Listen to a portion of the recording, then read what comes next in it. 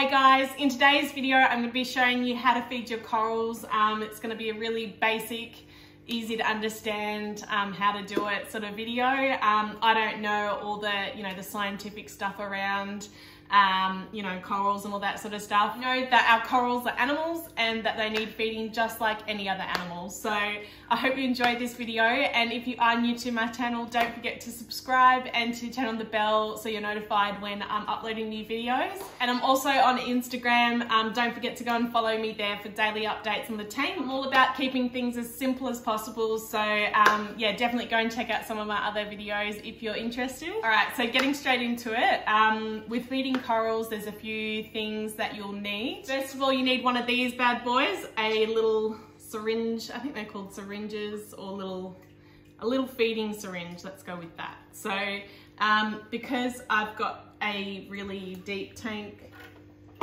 I've actually got a little attachment that can go on there, so I don't have to get my whole arm wet when I'm feeding my corals. So that's really useful. So yeah, I've got my massive feeding syringe. Next, you'll need your coral food, and today I'm using Barrier Reef Labs coral food. It's the first time I'm using their food today, so it'll actually be really interesting to see how the corals go compared to the coral food that I've been using already. This stuff is meant to be excellent for LPS corals, so I'm super excited to see how they're gonna react to the food today. Next, you need your bowl to mix the water and the food into. There are a couple of ways to do it. You can just pour this straight into the tank.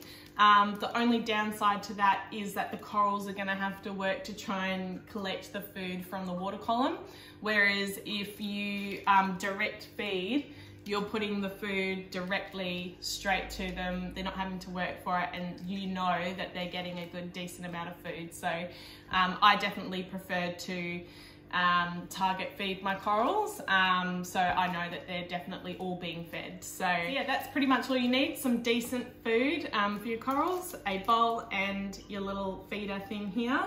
And I'll show you how I feed mine now. So first of all, I like to turn off my wave makers because if you have your wave makers still on, your food will get blown all throughout the tank while you're trying to feed it. So turn off your wave makers. I don't bother about turning off my filters because yeah, the flow isn't too bad from there. But if you've got a smaller tank and your filter output is quite strong, then maybe turn off that as well. But yeah, in my tank I don't really bother. Another thing to note is the timing of when you feed your corals. If you find that your fish are actually eating your corals, it might be that, and you're feeding your corals say in the morning or something like that, it might be that the fish are trying to eat the coral food that you put on the corals. So sometimes it's best to actually feed them at night when the fish are all going to sleep, because otherwise the fish might see the coral food on the corals as, the corals just this sitting, abundance of food just sitting there, and they might actually be able to stop your fish from eating your corals if you're having this issue by feeding the corals at night. So your fish are going to bed and they're not going to be trying to eat the coral food off the corals, which they might be eating your corals instead. So that's something that I've discovered as well. So yeah, I'm going to go and turn off my wave makers now.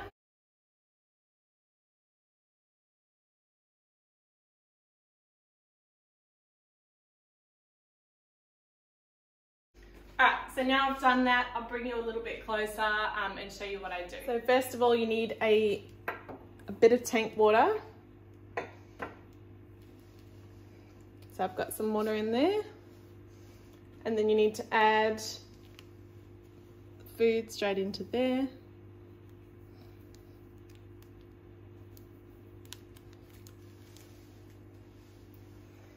And then I like to mix it around with the syringe like this.